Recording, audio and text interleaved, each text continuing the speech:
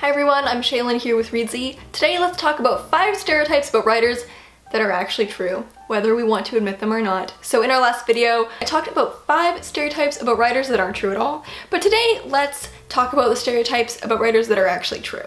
Again, none of this is universal. These things don't apply to every writer, but these are some things that I have noticed to be actually true. The first one is that they daydream a lot. There's this idea that writers are always in their heads, kind of just like in another world daydreaming, and speaking from personal experience, this is completely true. Writers have a lot going on up here. Many stories that are percolating, developing, and this is happening all the time. If you're having a conversation with a writer and you feel like they're kind of zoned out or not paying attention, there is a probably 95% chance that they are thinking about their book. I'm sorry. If you're a writer, it's something that you kind of are doing constantly all the time, even if you're not physically writing. You can't really turn off that brainstorming instinct.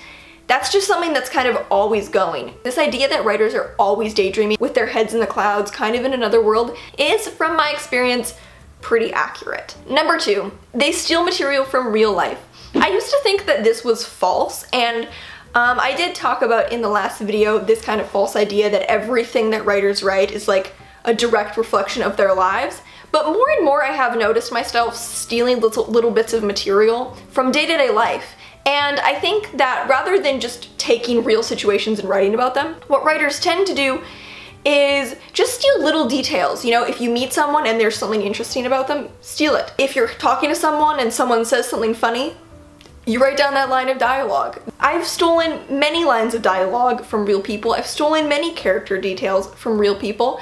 And I think it's because writers are very hyper observant and always on the lookout for any interesting detail. You know, when writers come across an interesting detail, they want to just pluck that up and put it in a story because it's interesting. I keep a whole list of interesting details, most of which I've stolen from real people that I've met. Number 3 is that writers are night owls. Now, of course, not all are. I do know some early bird writers, but this stereotype is, in my experience, fairly true for a pretty good number of writers. I do know a lot of writers who are night owls.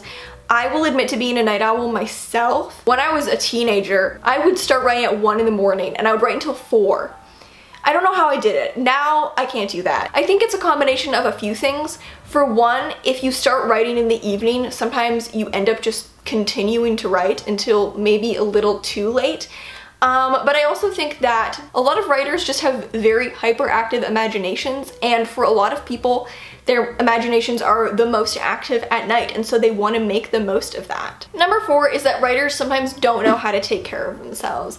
This is a little true. I think a lot of writers can be a little spacey and can kind of forget basic self-care. Like, there have been a lot of times where I've been writing and the scene is going really well and I'm really into it, and then eventually it hits me that I feel like terrible and I feel like I'm about to pass out, and then I realize it's because I got really into the writing and I didn't want to break this flow, and so then I never ate dinner. And suddenly it's 11 p.m. and I'm cooking up some rice. This has happened to me many times, and I know a lot of writers that this has happened to. Sometimes you just get very into the writing that you kind of completely forget what's going on around you. I feel like so far all of these have just been confirmation that writers are really spacey. Number 5, this is a little one, but it's that writers wear a lot of sweaters and they drink a lot of coffee.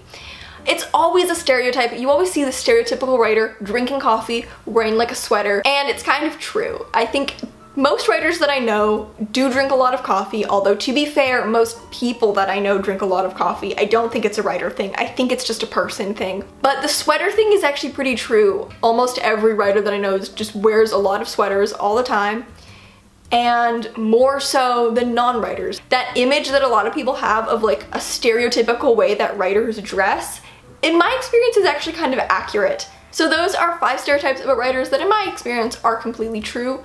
Which ones did I forget? What writer stereotype do you find is true to you?